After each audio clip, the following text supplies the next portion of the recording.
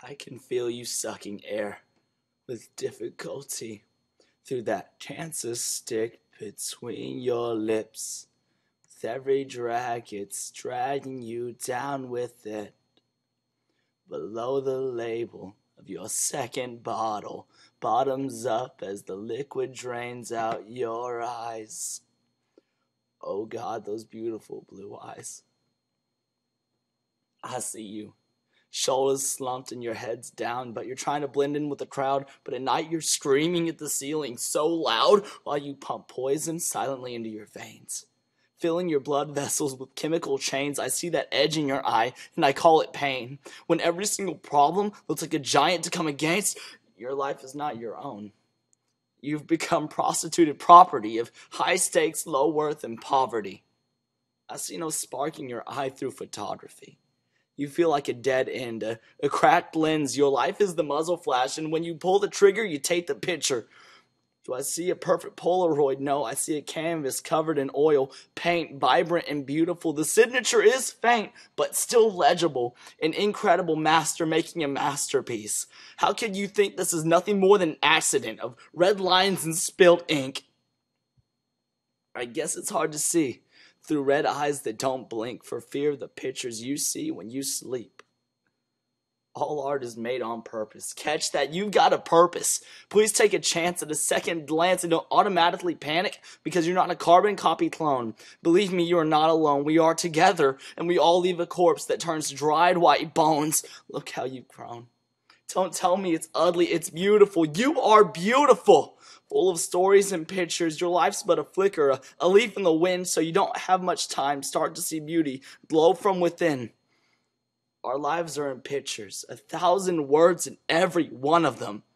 All you have to do is pick up the camera.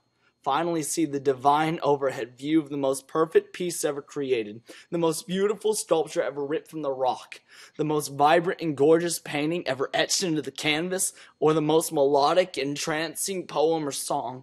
God loves you, sweetie, and he's been waiting and chasing for you so long. Throw off your chains. His love is strong to protect you the urges that yank at your throat. The things that coat your lungs, choking you, you're broken, true, but he has been vying for your love. He makes all things new. You are a new creature, even if you don't live up to your twisted idea of polite, worry-splattered normalcy, forcing you to climb into the cockpit of self-endorsing while the plane's going down in flames with the force of your suicidal thought process, pointing you toward the bottom of the abyss, and those chains keep you tethered whether or not you care to share. Those thoughts are not, leaving your eyes dead and your head empty. God has an art gallery filled with portraits of people who don't fit the description of heroism.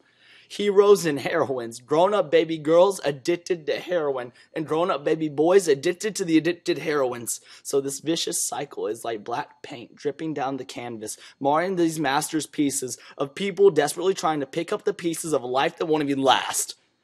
If only the pictures would become self-aware and begin to stare out from behind the soft pastels and vibrant colors laid bare before the artist, with brush in hand and tears running down his cheek. He's ready to dip the brush into the paint and start over on these bleak peaks into this fallen world.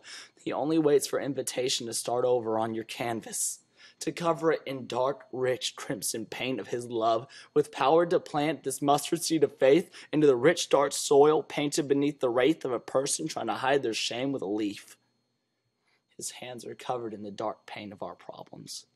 He asks only for us to reach out and touch him. He will make us new and clean. God is an artist who brings beauty from nothing, and nothing pleases him more than someone to answer his pleading and to fall into his peace.